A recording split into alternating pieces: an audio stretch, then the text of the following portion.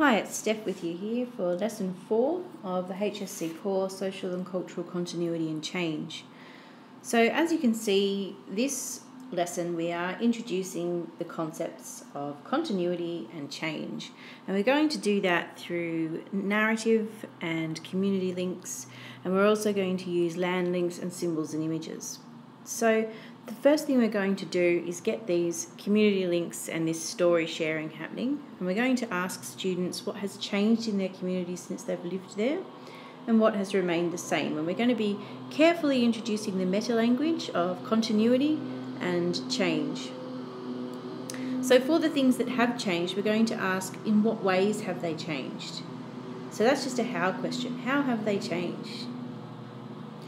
And we're going to discuss the complex nature of that. And we're just going to draw that out from the stories that the students themselves provide us. So what will happen is through those stories, students will be giving us information about things in their environment, in their community, to do with the land where they live, things that have changed and things that have remained the same. And we want to actually just listen to those stories and draw out the parts of those stories that we can use to highlight concepts of continuity and change.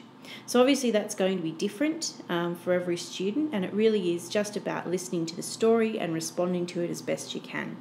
The next thing we want to do is check on the seedling in the plant pot, and we want to ask students whether it's grown. How has it changed since they planted it? So we're actually going to create some land links and symbols and images and refer back to this pot plant as a representative of the concepts of continuity and change. And that's lesson 4. Thanks.